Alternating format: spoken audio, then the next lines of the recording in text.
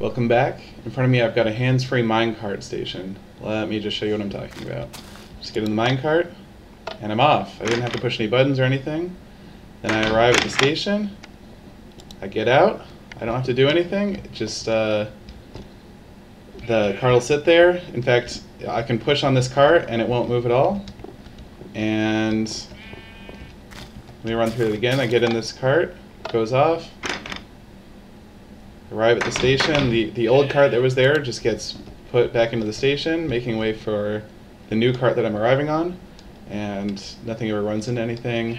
I don't have to push any buttons, stand on any pressure plates, no switches, nothing. All I have to do is get in and get out. One more time. Get in, go along, get out. Yeah, this is really neat. It uses a couple new things that I discovered. Let me show you how it works. So first we set up this cart. Let me show you the inside of my little house here. So in order to set up the cart, all we do is we have this Pez dispenser here.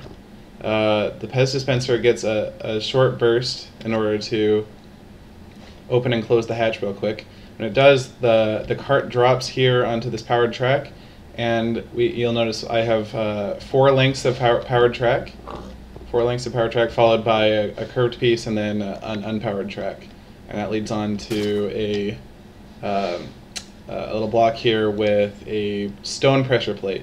So when the stone pressure plate is unpowered, even though the cart is actually technically on top of it right now, the stone pressure plate isn't pressed because there's nobody in the cart. Once you get in the cart, that presses the stone pressure plate, which turns on this powered track and sends the cart off. When the cart goes off, it hits this sensor track, and the sensor track triggers this little monostable circuit, which triggers the hatch to send out another cart. So that's the entire departure mechanism. It's actually pretty small. And you can check out some of my other videos for information on how to make the whole Pez dispenser setup. And then the other really cool thing about this is something else that I haven't seen anywhere. It's this using the hatch to make a little arrival station. So you'll notice this hatch here prevents the cart from rolling down this sloped minecart track, and then these blocks over here prevent the cart from going up, so that no matter what you do, you can't actually move the cart. This is pretty neat. You'll notice if I put the hatch up, it lets the cart go, and it'll get returned to the top of the stack. So yeah, in fact, we could even just put a little button here so that when we arrive at the station, if we want to return the cart back to the Pez dispenser, then we'll be able to use the button to return it. The one last piece that I need is this sensor track on the approach, and the sensor track is hooked up to an underground monostable circuit that's down here somewhere, which hooks up to this torch.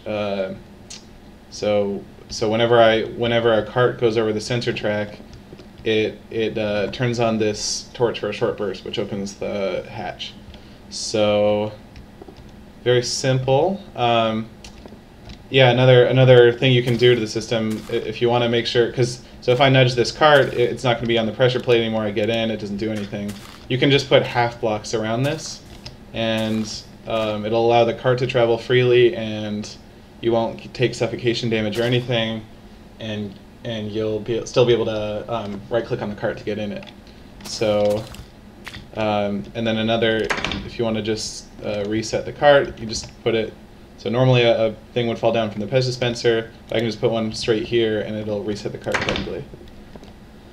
So that's pretty much all there is. It's a nice hands-free system. I plan on using this everywhere I can because this thing is amazing. You'll notice it's only 5 blocks wide by 7 blocks long by about 5 blocks tall because of the Pez dispenser. Obviously, if you want to have a taller Pez dispenser, you'll need to make room for that. But this thing here will handle 3 carts, and every block will get you another cart or 2. So very compact, easy to use. Yep, that's about it. Thanks for watching.